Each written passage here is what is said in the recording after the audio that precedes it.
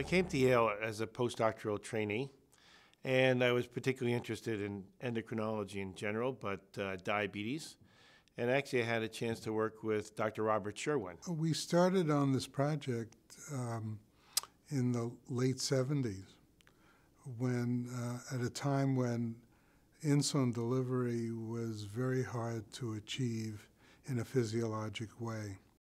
Patients had about a 15 to 20 year reduction in life expectancy, and diabetes was the leading cause of kidney disease, blindness, amputations. The pump story is a little complicated. I was actually looking for a way to deliver a hormone, not insulin, to people with diabetes over a few days. And actually, there were children in the Children's Clinical Research Center at Yale who were using a portable infusion pump to give a different medication for a blood disorder. When he showed it to me, and it really turned out that it had all the features you needed for delivering insulin. I looked at the pump and I thought this was a device that could give a medication around the clock, which it could at a steady rate. But what I didn't know was that there was a little red button on the pump that said instant dose button.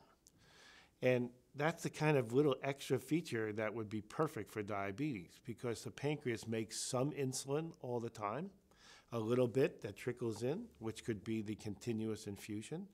But when you eat, you need an extra blast of insulin, and that's where the instant dose button could come in. By just turning the knobs up, pressing a button, the patients could get a dose for every time they ate.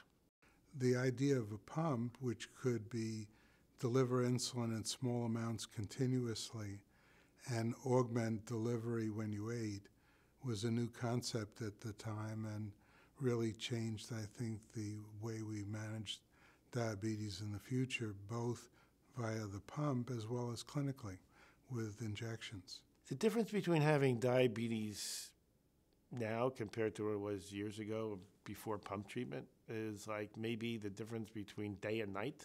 Okay, even with a relatively small number of advances, we're doing so much better. It's almost really hard to imagine.